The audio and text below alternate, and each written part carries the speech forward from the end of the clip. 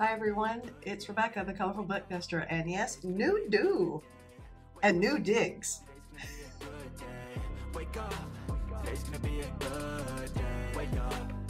So as you can see, we are finally moved in.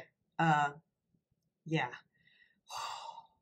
it's been a long time, but yet so quick, considering that all of this stuff of us moving to Singapore only even became a possibility at the very, very beginning of March and not confirmed until the end of April. And now we're sitting in October and we are here. And this face is feeling it. But you might notice a new do. Yeah, all the hair got cut off when we got here. I kind of knew this was going to happen anyway. So the long hair thing, you know, why not? It grew out really great during COVID and it was easy to take care of and all of that.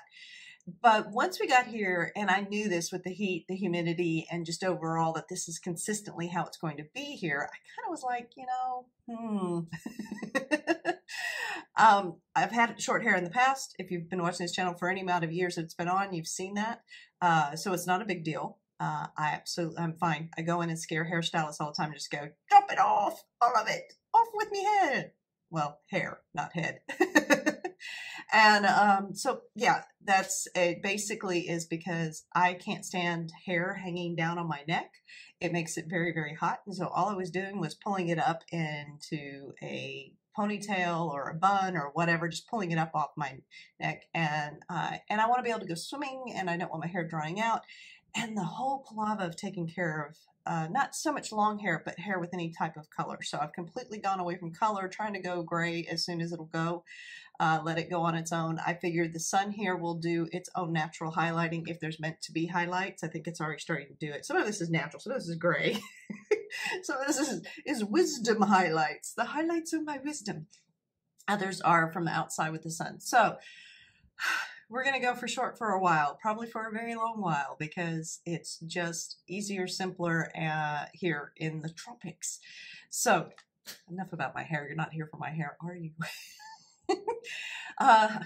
Lord, why are you here? I would think you're here because you want to find out if I've been reading or coloring or am I going to do any of this, and is this channel going to yet arise from the ashes like a phoenix? Yes, to all of the above. Because I'm going to have time now. I'm going to have a place to do it. And I'm going to be able to be surrounded. And after packing all this stuff to Singapore, unpacking it all here and then trying to find a place for it, organize it, and just be in my face how much stuff I have in regards to my hobbies. You're darn right I'm going to be coloring and reading. I got a lot of reading to do and even more coloring to do. Oh. So that's mainly what you're going to be seeing going forward right now. So there is something going around for November, and I'm really going to latch on to it. It was a young lady. Oh, I knew I was going to go blank on this. I've written it down. Hold on one moment, because I don't know where anything is. It's organized, but I don't know where it is. Maybe. Handy dandy planner. Did I actually put it in there? What's today, guys? Ah! Nope. Nope. Nope. 20 more pages. 20 more pages. Oh, thank goodness. So this is my handy dandy planner. And my handy dandy planner happened to be on the handy dandy planner shelf that I've created. At least that's what I'm calling it now, because it was handy dandy. So there is a booktuber, and the booktube channel is Covers with Cassidy. Now, I'll be honest, I haven't been following Cassidy, though I'm kind of interested and definitely want to start following her. I came across because I put in November readathons. Because I was kind of like, is anything going on in November? I knew I wasn't going to do October, but maybe November. And this one popped up and it was perfectly and aptly named. And I thought, what a great thing for me to kind of latch on to and do a kickoff after this move. And so it's called Knock It Out November. Now, the way I was understanding how she was talking about it, and I will link that video down below for you because she's, this is her her readathon. But the way that I understood it was basically like if you had a series maybe you're reading, maybe you just binge read that series and finish it out. You know, if there's something that you've been meaning to get to, it's kind of a free read-a-thon to let your moods kind of take you where you want to go, but also with a little bit of focus. It is highly, highly unstructured. She does give you lots of suggestions, and I think she even has a Google Doc suggesting what you may or may not want to do. But I took this as Knock It Out November is my get her dones. So I actually have a shelf on Goodreads that is get her done. I didn't realize, especially in the last 2 years, how disjointed my reading and coloring have been and how interrupted I've been. So I've really not been getting through a lot of books, reading the way I normally did. I mean, I used to do my TBR with my tic-tac-toe, which I am bringing back in November, baby. Book tic-tac, oh my God, what was that? What was that? Anyway, been away way too long. Can you tell? Yeah, you can tell. But basically, I am planning on taking this as my boost. And I'm taking it as Knock It Out November, as in finishing works in progress, which means both my books in my reading and in my coloring. One thing is, when I was unpacking every one of my books, every single one of them I looked at, of course, because I was unpacking them. Haven't seen some of these in over 1.5 years, 2 years almost now. And so it was kind of eye-opening to me at what books I still had that I haven't read. And I created, again, on my book reads shelves, a shelf completely that says SG TBR. So that's my Singapore TBR. And what I want that shelf to keep reminding me is that we bloomin' shipped all of those books on that TBR to the other side of the world. So if I thought they were important enough to do that, I should be picking them up and at least starting them and seeing if there's something I want to read.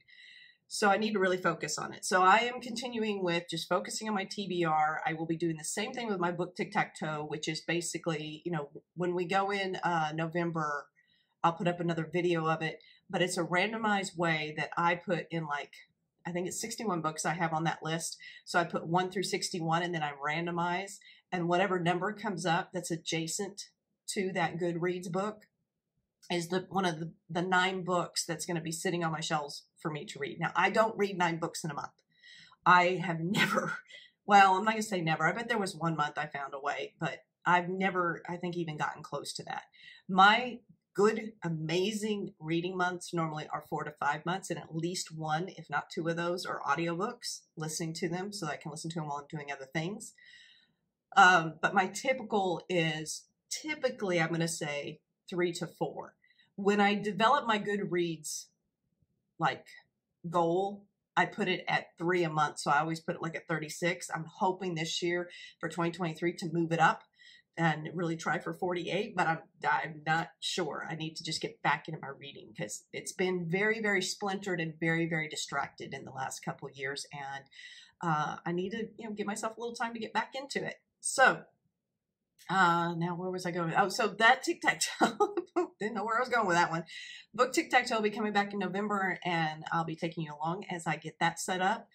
The other thing is the coloring. I will sit down and show you which ones I'm thinking I'm going to be finishing. I'm going to start trying that once a week, kind of doing a color and chat kind of catch up kind of thing. So, so color and chat, my weekly color and chat is going to be coming back, and that's going to be trying to not necessarily get through a whole page in a week, but I have a lot of things I'd kind of like to finish. So I thought we'd have a chance for me to finish those. You can see the end product, and then we can kind of see where I go and maybe have a pretty clean slate by the end of the year. So basically, that's what my version of Knock It Out November is going to look like, is working on reading books that I've already started and just haven't finished for whatever reason. Not ones that I'm not enjoying, and I probably should DNF. These are all ones I started and something's interrupted them. And some of them are from years ago. And I'm like, as I was bringing them out, I'm like, oh my gosh, I was reading this, and I liked it. What happened? And I don't know. So that's the plans going forward. I hope you're going to join me. There was nothing for me to show here other than I have my books and my colors all around me again, and I'm feeling much more settled because it's been very, very confusing and very stifling almost, not having this creative outlet. But I think we're ready to hit the mark going. be watching this space. I'm hoping to start having some more coloring videos, like I said, and also, of course, more book discussions. I have a couple net gallery reviews and some pretty good books actually to recommend on that. And I'm looking forward to finishing up some books in November, and we'll see how that tic-tac-toe spans out. Hopefully it will also mirror what I'm trying to do. Fingers crossed. So anyway, so that's my plan so far. This is the end of October. I'm going to start looking towards November. You're going to be seeing my November TBR. You're going to be seeing my coloring, what I'm planning on doing, and then hopefully start seeing some weekly chats, color and chats coming along the way. Thanks for hanging out with me, and thank you for waiting for this, but we are now live in Singapore. Yay! I'm very, very excited. As always, bye for now, and remember, keep coloring and turning those pages. Wake up, today's gonna be a good day. Wake up.